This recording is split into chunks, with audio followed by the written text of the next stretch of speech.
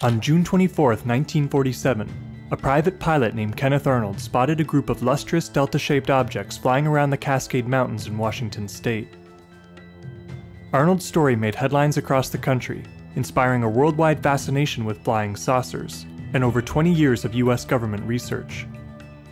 Arnold's wasn't the first anomalous aerial sighting in human history, or even the first in 1947, but it captured the public imagination like few sightings before, and it birthed a new mythology of extraterrestrial visitation. Around 2:15 p.m. on June 24, 1947, businessman and private pilot Kenneth Arnold left Chehalis, Washington in his Call Air Model A plane on a business flight to Yakima. Just before 3 p.m., Arnold spotted what looked like a chain or a Chinese kite weaving across the face of Mount Rainier. As it got closer, he could distinguish 9 separate objects in reverse echelon formation, around 2,900 meters altitude. The objects were rounded and delta-shaped, with concave triangular protrusions on their rears. They appeared to repeatedly dip in the sky and tilt their wings in Arnold's direction, reflecting intensely bright flashes of light through his windshield. The objects were moving so fast that Arnold decided they must have been fighter jets flying in formation.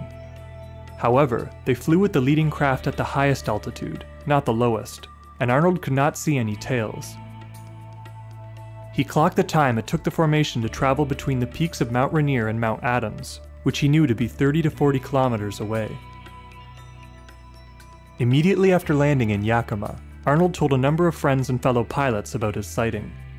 He also used his measurements to calculate that the objects were between 13 to 15 meters long, and that they were traveling nearly 2,000 kilometers per hour at the time of the sighting.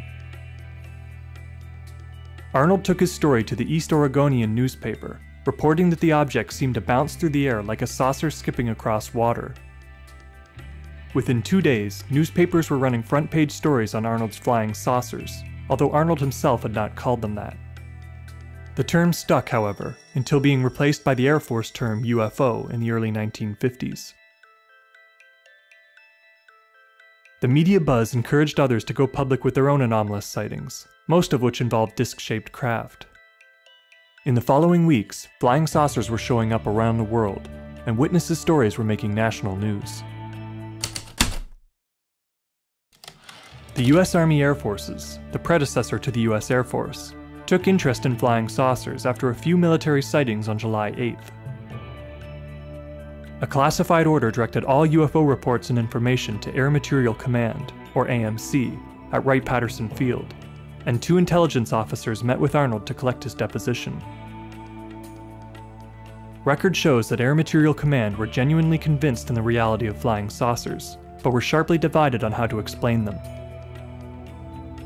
To save face in the public eye, the Air Force pursued a policy of mostly debunking popular sightings, but behind the scenes, experts took the phenomenon quite seriously and suspected Soviet involvement.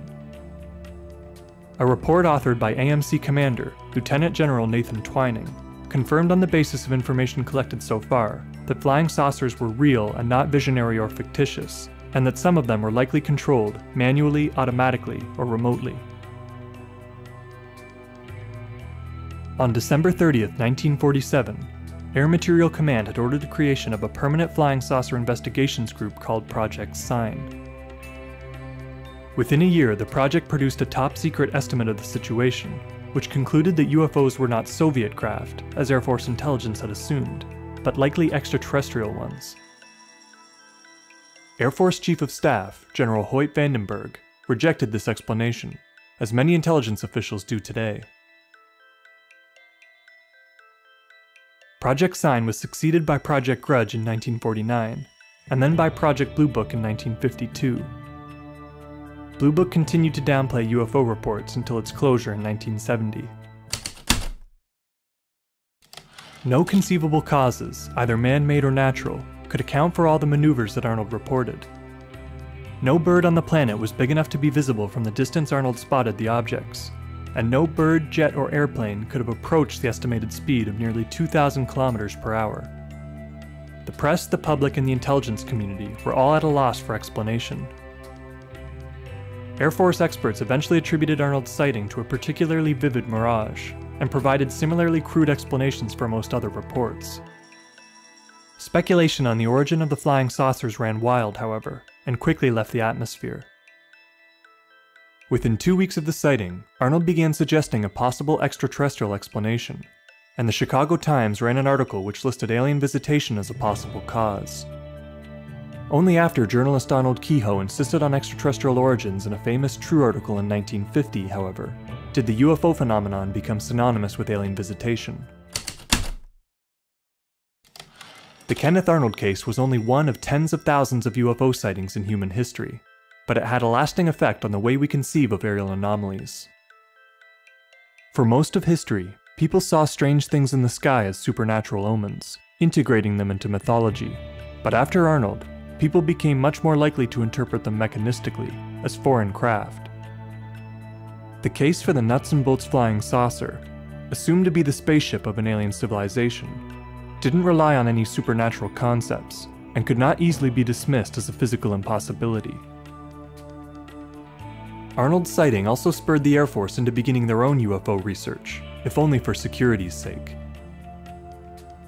Because the US Air Force first approached the UFO question as a matter of national defense, they set a permanent expectation in people's minds that UFOs were the responsibility of the military. This is why we still turn to the government to investigate UFOs, rather than to the scientific community, who have also neglected study of the UFO phenomenon. Unsatisfied with the Air Force's approach, Arnold began personal investigations into public UFO sightings, becoming one of the first independent ufologists in modern history. Frustrated with the military's debunking agenda, Arnold retreated from the public for most of the 1960s and 70s. He resurfaced at the first International UFO Congress in 1977, however, to express his disbelief in society's collective denial of the evidence. Here we've seen something, I've seen something, hundreds of pilots have seen something in the skies. We have dutifully reported these things. And we have to have 15 million witnesses before anybody's going to look into the problem seriously? Why, this is utterly fantastic. This is more fantastic than flying saucers or people from Venus or anything, as far as I'm concerned.